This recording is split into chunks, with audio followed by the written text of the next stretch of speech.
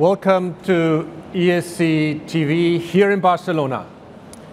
My name is Christian Mueller. I'm a professor of cardiology at the University Hospital in Basel, and I'm accompanied by a very important person today, Professor Wilfried Mullens from Belgium, the principal investigator of the ADVOR study.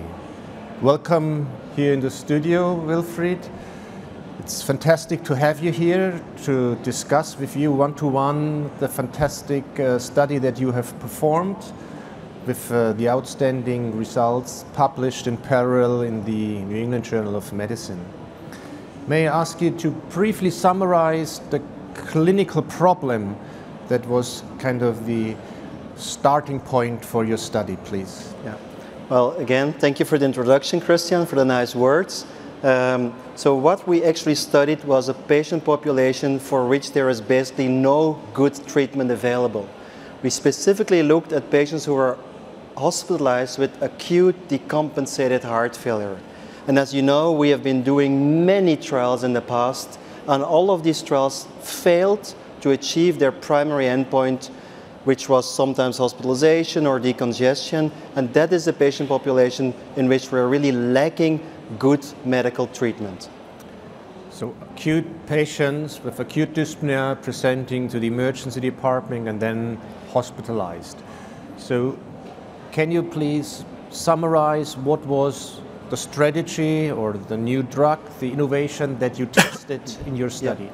So normally if these patients are admitted to the hospital, what physicians do worldwide is giving intravenous loop diuretic therapy. So what we thought is we're going to compare the standardized intravenous loop diuretic therapy with our thinking, our physiological reasoning was that that therapy would be ineffective because the therapy loop diuretics work really distal in the nephron. And if we would combine that with a diuretic agent that works more proximal, we might boost loop diuretic efficacy. So the standard group was standardized intravenous loop diuretic therapy plus placebo, and the intervention was the same amount of loop diuretic therapy plus acetazolamide. And acetazolamide is a very old drug that blocks carbon anhydrase in the proximal parts, and we've shown previously that that boosts the natriuretic response of loop diuretic therapy.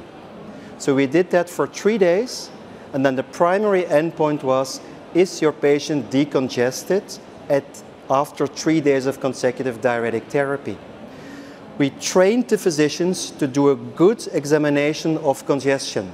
So they had to examine the patient clinically to assess for edema on the legs, and they also had to evaluate if there was ascites or pleural effusion.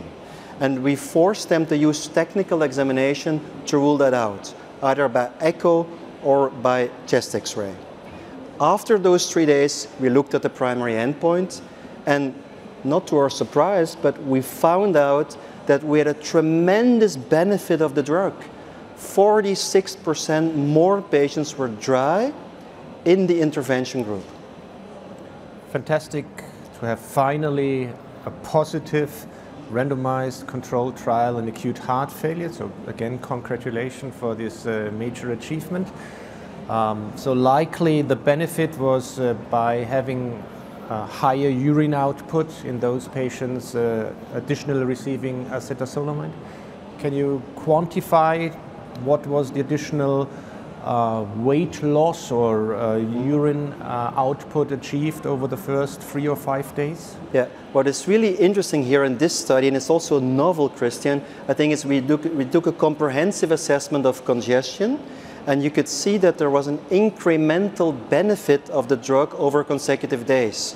And this benefit, you could not make that up after a couple of days. So we also looked, for example, at the rates of decongestion at discharge, and it was really clear that the benefit was sustained. We feel, based on the data that we just presented, that that was based on a more important increase in natriuresis. Yeah. So acetazolamide does not only lead to more diuresis, but the increase in natriuresis was more spectacular. These patients already in the first 2 days peed out more than 4 grams of additional sodium chloride. And we feel that that is the way to move things forward. We have to treat this problem acutely and aggressively. because you cannot make up the time that you're going to lose in the beginning. And like I was referring to, our interventional doctors learned us the door to PCI time, door to balloon time. With diuretics, we should do the same. It's door to combo diuretic time. And the combination now should be loop diuretics plus acetazolamide. Absolutely. So please, let's try to put the endpoint that you have achieved into perspective with the other endpoints that were previously used in the studies. If I recall correctly, there was no effect of the intervention on death, all-cause death over the next months, and there was no effect on acute heart failure rehospitalization, possibly I think for the combination even a point estimate in the wrong direction, and there was no effect on the patient-reported outcome. But on the other hand, you had as a secondary endpoint a reduction in the length of stay. How can you put these findings into perspective with the clear benefit regarding the congestion score? Yeah. I think you're completely right to what you're alluding to. So there was a significant reduction in hospitalization duration. Please remember this was a placebo-controlled double-blind trial. So this will save money, and this will also probably lead to better quality of life. The reason what you're alluding to, we measured the quality of life through EQ-5D questionnaires. We know now, we also knew previously, that that is probably not the best metric to measure quality of life. But we're physicians, Christian, you and I. We see these patients every day in our wards, and we know that they're suffocating from the water, and if you can make that disappear better and more rapidly, this will automatically lead to an improved feeling, improved quality of life. You are correct to say that we did not reach the secondary endpoint of heart failure hospitalization and all-cause mortality reduction, but I have to say that this trial was, of course, not powered to do so. We only included 520 patients. If you look at trials that are powered for this endpoint, you would need 4,000 or 5,000 patients to do so. Also, very importantly, in the DOSE trial, which is the only randomized trial that we had previously, which only included 300 patients, they saw an incidence of this combined endpoint of up to 50% at 2 months. In our trial, it was only 28%. The reason for that is that the physicians did an utmost good job to get these patients dry, still better with the acetazolamide at the discharge, and also they up-titrated medical therapy better or in a good manner compared to other trials. So this is also a testimony that the physicians in Belgium do practice what the guidelines actually preach, that you have to optimize medical therapy. And that's the way we should be looking at acute heart failure. The first problem is the volume. Get it out with diuretic therapy, and then you install the goodies. The good medical therapy, disease programs, rehabilitation unit, optimization of device use, and that's exactly what has been done in this trial. So you clearly highlighted the value of combination diuretic therapy. So please let's move the discussion on kind of 2 additional options in order to increase diuresis and natriuresis. And one that has been or is commonly used in our clinical practice is the combination with metolazone or other thyroid diuretics. So if I remember correctly, the use of metolazone was not allowed in the study. Could you speculate whether you think your findings of the substantial added value of your interventions would still apply in the standard of care that would use metolazone in addition to the loop diuretic in those cases, patients that do not achieve the target weight loss, the target increase in natriuresis and diuresis set by the physicians? Yeah, absolutely. Okay, so thiazides, we did not exclude them. So if patients were on thiazides, we should just continue them. We just didn't allow to add them in the first days. They could be added as an escalation bailout therapy after 2 consecutive days if the diuretic response was insufficient. We have to bear in mind that there's never ever been a trial with thiazides like ADVOR. So you can only hypothesize, but ADVOR is the first trial to show an improvement in decongestive, in the decongestion endpoint. Thiazides, you have to absorb them through your gut. The absorption is lower if you have edema of the bowel. Secondly, thiazides have been associated in every observational study with an increase in iron disturbances and even an increase in mortality in propensity-matched analysis. So thiazides are not a safe drug to use, while acetazolamide is very effective and there was absolutely zero signal of harm. So I do understand the question, but I don't think that this is relevant for clinical practice. Thiazides also take a long time before they work, and we need to treat it aggressively, acutely. So if you give a thiazide in the emergency room, the drug will work not sooner than 12 hours after you delivered it. So I don't think there's a comparison needed between the two drugs currently. Okay, so metallazone, done.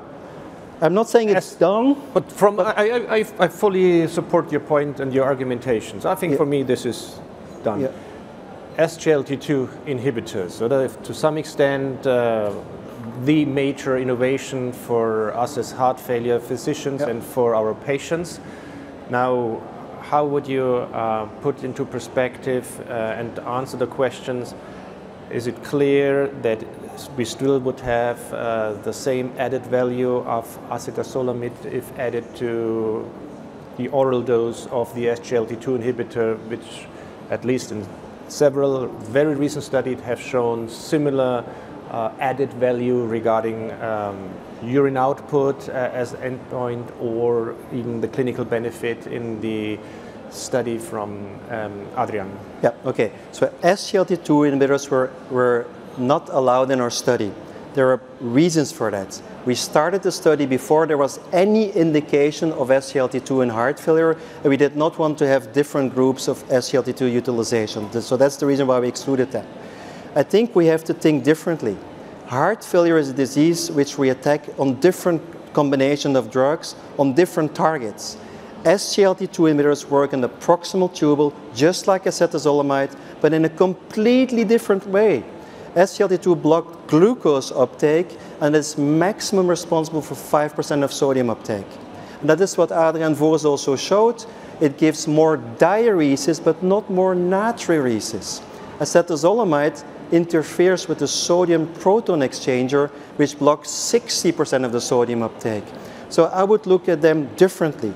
SGLT2 is for everybody and you will save lives with it.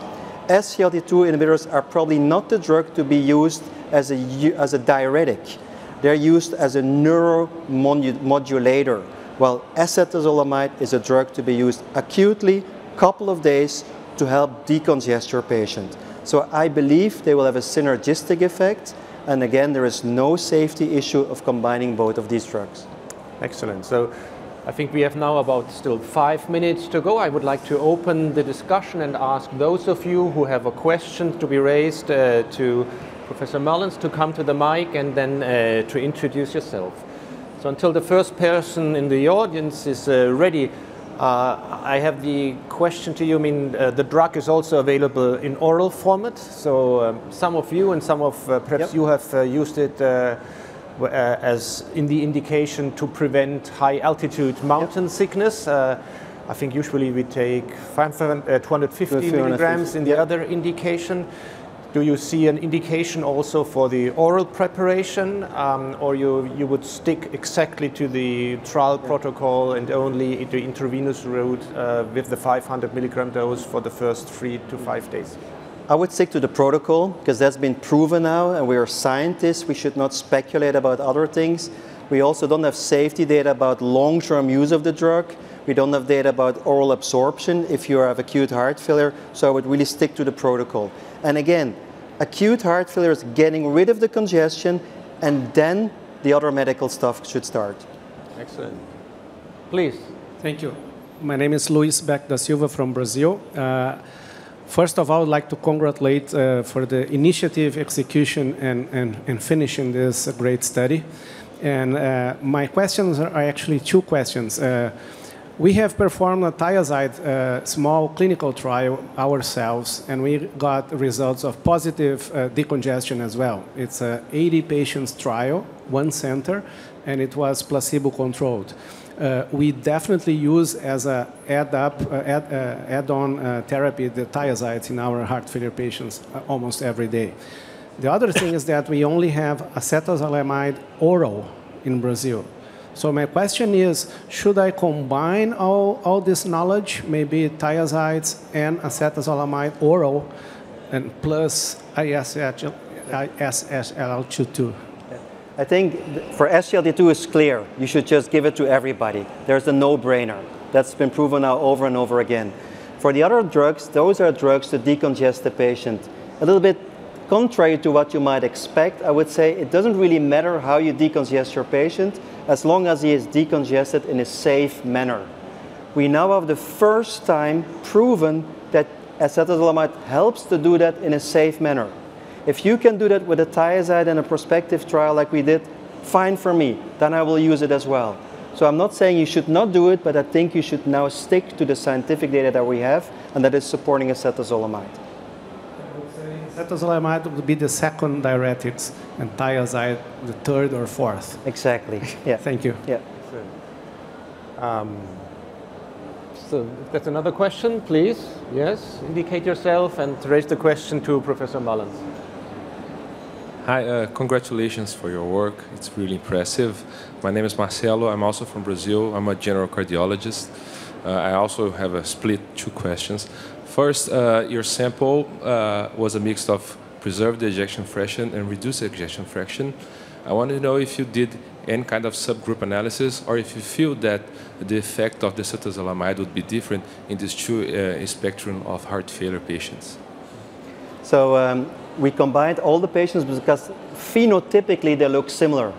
We just published the baseline characteristics of the patients, and the only difference outside from ejection fraction is their NT-proBNP levels. They were higher in the HFrEF than in the HFpEF group, but they were still really, really high in both groups. But phenotypically they look similar. That's also been shown over and over again. In the analysis in the main analysis, there was no interaction of ejection fraction, but we'll do more sub-analysis to actually show that more in detail. Thank you. And for the second part, I know that it was also safe, but when you see the combined renal endpoints, maybe due to small sample size, it was a 2.8 versus 0.8, which was a 2% higher, not statistically significant. But do you see this as a signal or a tendency, or do you just think that this might be just a type 1 error because of the small sample size? Of course, now we looked at the patients, so we know who they are. And it's 2 patients out of 519, which is the difference. And those 2 patients came in not in cardiogenic shock. Their blood pressure was still a little bit above 90, but they developed cardiogenic shock within 24 hours. And they went on to dialysis. So I think it's more a play of chance. Thank you. So for practical reasons, so is the drug an intravenous formulation? Was it done specifically for the study, or they are commercially available for all of us for clinical use? So in Belgium, they're available for both, and the drug is registered as a heart failure drug, as a diuretic. So that it should not happen that a company is going to buy the patent and say, we have a new drug. So it is a licensed drug, at least in Europe, for heart failure, for a diuretic use. But again, we only have data now for IV use, so I would stick to the intravenous utilization. And the intravenous formulation is widely available, so it's that widely we can available. Ask the hospital pharmacists in our institution to get this on board. Exactly. To replicate your fantastic results in our patients, in your patients, so the combination therapy that has clearly shown beneficial effects in the ADVOR study. So with that, we have had a great discussion. Thank you very much, Wilfried, for educating us on the details of the study. Again, congratulations for your fantastic study to have achieved an investigator-initiated study in acute heart failure, and to propose to us and for all of you combination therapy, including acetazolamide, 500 milligrams a day as the combination therapy to be used. Thank you very much, Wilfried, and thank you very much for attending.